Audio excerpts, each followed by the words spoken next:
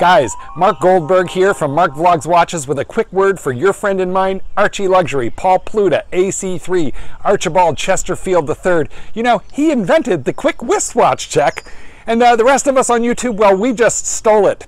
Help keep Archie full-time on YouTube by liking this video, watching this video, tell your fuckhead friends, and make sure to subscribe to his Patreon. And now, ArchieLuxury. Hi guys, I'm Paul Pluta and welcome to the ArchieLuxury and the Paul Pluta channel. Today guys, this is an emergency video. This is for all the travelers in the audience there. Quick wristwatch check. I'm wearing a Patek Philippe 5196. And today guys, what I'm making this video on is, this is for travelers, and this is the title of the video, Do Not Travel with Too Many Luxury Watches. Now, I gotta tell you guys, the world is getting incredibly fucking nasty. It is getting incredibly fucking nasty. Okay, what's happened is, if you look around the world, their governments are broke. They are absolutely fucking skinters. So they are clamping down on the rules. Okay, they're clamping down on the rules. And what's happened is the number of tax-free countries, when I say tax-free, these are countries that don't have sales tax, GST, or VAT, is shrinking. The only country that comes to mind is Hong Kong. Hong Kong. Dubai recently added 5% tax, VAT, GST, whatever you call it. Singapore has had 7% for a decade or more, and used to be tax-free. The world is getting more and more nasty. So if you are a watch enthusiast, if you are a watch lover, a watch traveler, what is the advice to do? And I got to tell you, man, I would love to honestly travel with a box like this full of beautiful timepieces when I travel. However, guys, not a fucking good idea. No, not even for watches. Nope. See, what's happened is we're in a very interesting time. The time period we're in is like no other time period in history. We have never had travel has been so affordable and so cheap. Airfares have largely stayed the same against inflation. In the 1970s, to fly to England from Australia was about $1,500 to $2,000. The difference is that was a hell of a lot more money in the 1970s, a lot more buying power than today. So, what is happening? Well, we've got the collector, the watch enthusiast who wants to go and see the world. And let me tell you some horror stories. Absolute horror, horribilious stories. When you land in a country, what happens is you have something which is called a, what do you have? You have a customs declaration.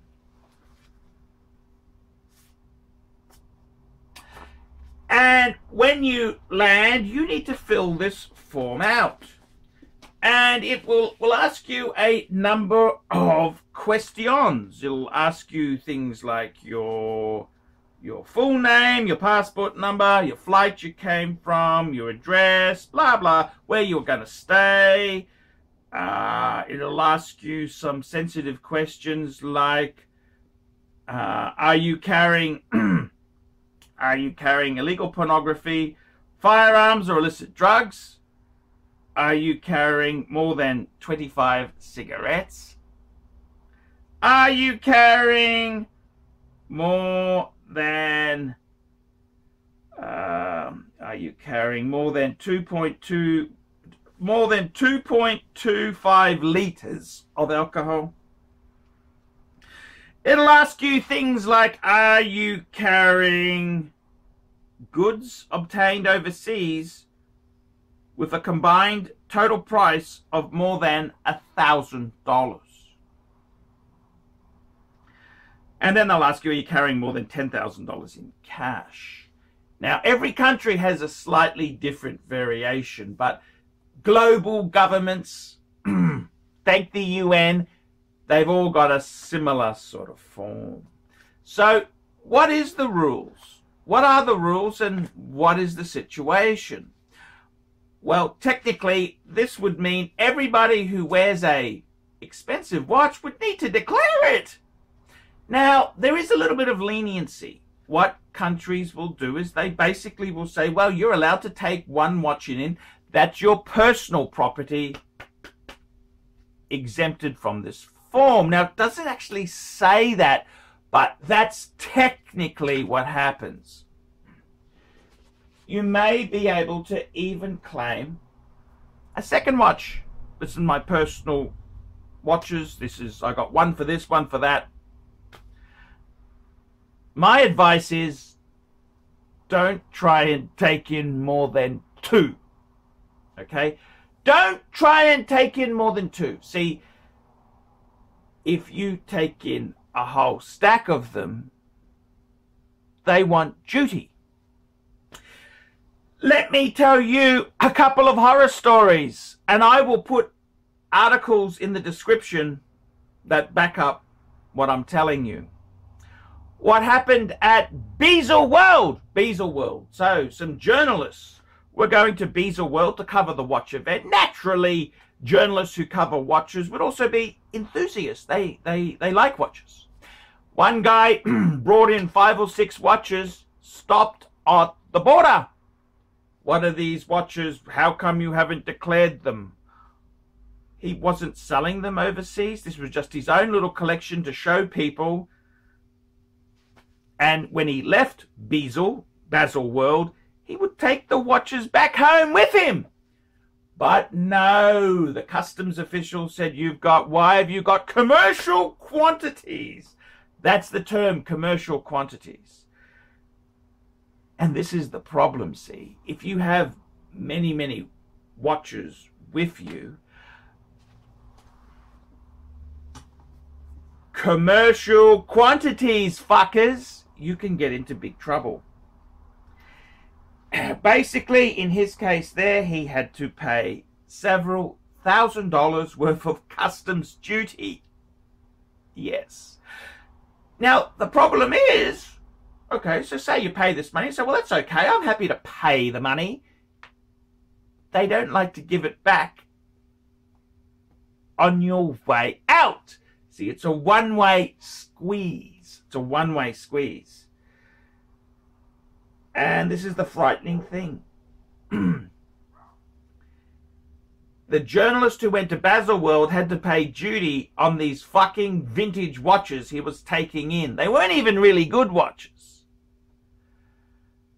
Another horror case, a good friend of mine. I know a friend of a friend of a friend. He lives in Bangkok. He's a Pommy. He's an English guy. He was going back home for Christmas to see indoors at home. He's got 2 indoors, one in Thailand, one in England, and one on the side, fuckers. He left Thailand with 5 vintage Rolex, went to England, went through okay, came back to Thailand 6 weeks later. They nabbed him for taking these watches into the country. And he said, well, where do you think that these came from? Argue, talk to the hand, talk to the hand. It's a disaster. America, the land of the free. TSA agents. TSA agents. You know what Tony Soprano said about the TSA agents? Yes.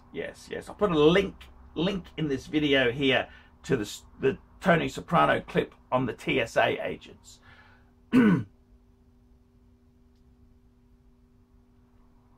Rolex doesn't allow their product to even be taken into the country without their express written permission. I don't know how the fuck Rolex managed to get that, but they did. How the fuck does that happen? That's what I would really, really, really like to know. How the fuck do they get away with that? I want to tell you another story. Good friend of a friend of a friend of a friend. This guy's a watch dealer in Singers. He went to Bangkok. To trade watches, buy and sell a few of his, buy a few, and go back to Singapore. Guess what? He goes in. He lands at the airport. The watches went through. So he went in, and his wife went in. He went through okay with all the. They were actually Patek Philippe's. They x-rayed her luggage, and they saw a whole stack of Patek boxes. What they let her go through, then they nabbed the couple. The watches, he had to pay duty on all these Patek Philippe's. He had to pay duty. Now, he wasn't even going to sell them all. He was just taking them there to do some trade, fly back home. This is his business. It ain't much of a fucking business if you're nabbed at the airport. Is he doing anything really, really wrong? No, he's just buying and selling watches for fuck's sake. They don't see it this way. Let me tell you, Thailand themselves there, they're changing the rules. Everybody will be screened. Everybody will be screened from 2020. If you've got 5 or 6 watches on you, you're fucking nabbed. That's exactly it. And don't worry, they know the good brands, Patek, Rolex, all the expensive brands, and the Thais, they know how to use Google. They know how to use Google. Rumor has it they get a percentage of the take in fines. Yes, beautiful. So, what is the answer then? What is the answer with taxes and duty and all that sort of shit? Well, I got to be completely honest with you. It's a fucked world. When they talk about globalization and free trade, they're not talking about it for the small guy. They're talking about it for big end of town, not the small guy. My honest advice is I would not travel with more than 3 luxury watches. I usually travel with 2 watches. I basically have a dress watch and I have an every day sort of watch. I wouldn't be traveling with 4 or 5 watches. No. Definitely not. Definitely not. Technically speaking, if you've got a Rolex, anything Omega onwards up, you've got to declare it. You're supposed to declare it. It's supposed to be declared. Now that's following the letter of the law. See, this is how world governments and evil governments work. They let you get away with it, but in the fine print, you should have always declared it. So, to be honest with you, I think honestly, be careful. Be careful. Hong Kong, no problem. Take as many fucking watches in as you like.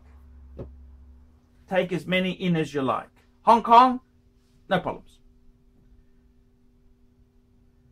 All these other countries, it's fucked. It's all fucked. The world is clamping down, and they do it under fictitious names. Anti-money laundering, anti-corruption, anti-this. Well, what about my right as a consumer to take my goods to different countries. Not to fucking sell to the maggots in your country, but just for my own pleasure.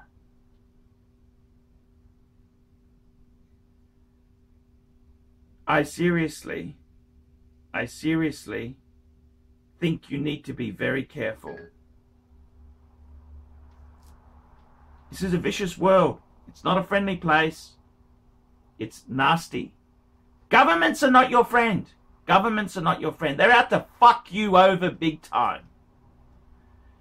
If you're traveling overseas, limit the number of high-end luxury watches you are taking. There will come a time where all your off-ledger assets will be taxed. There will be a wealth tax coming, guys. It's inevitable. We're having EU one government in Europe. America. The Trumpster will get booted out eventually. Governments are broke. Aging population. They're really fucking broke. Let me tell you this, guys. You be very careful. Non-ledger assets are becoming a thing of the past. So my advice is, personally, 2 watches per person. That's it.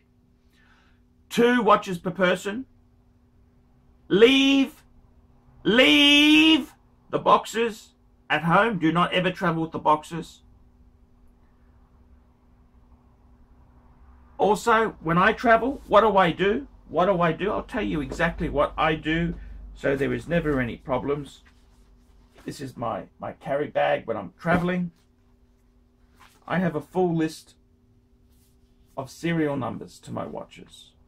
Full list of serial numbers. This is a photocopy of the original certificates. And this here, these papers, this is a photocopy of the original certificate. It tells you the date the watch. This case was 1999. That's for my annual calendar. My 5127, April 2008. 5110. Actually, that one's undated, but that model hasn't been made for over 10 years. I've got my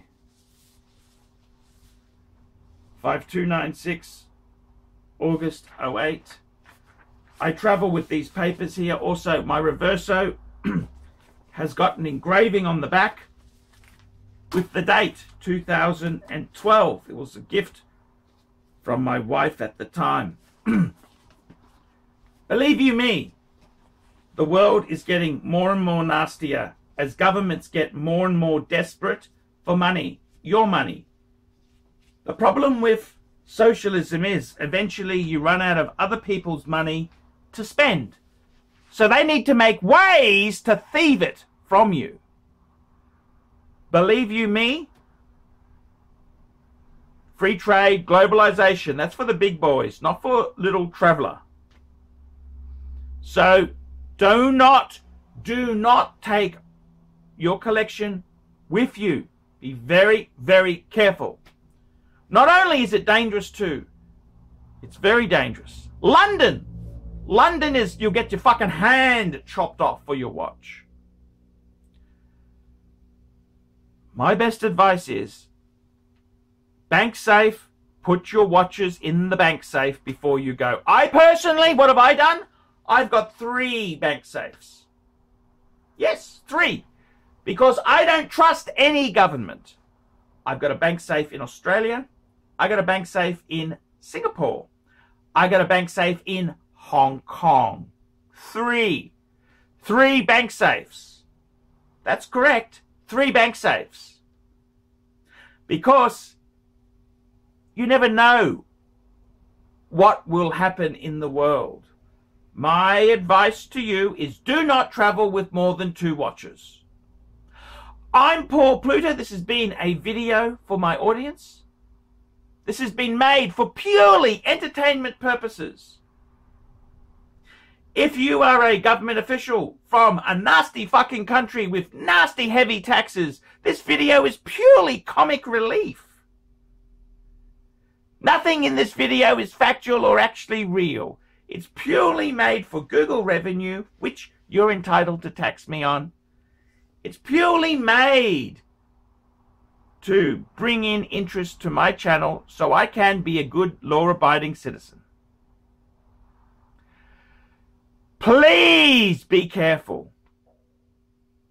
I'm Paul Pluta. Tell me what you fuckaroonies think of that.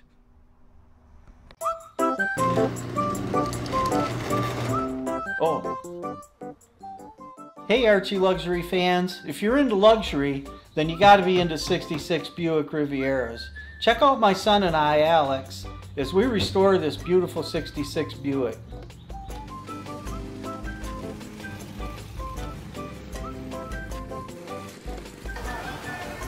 Neighbors are having a picnic, you know, having fun and stuff. Me, I'm doing cars. It's what I've done my whole life.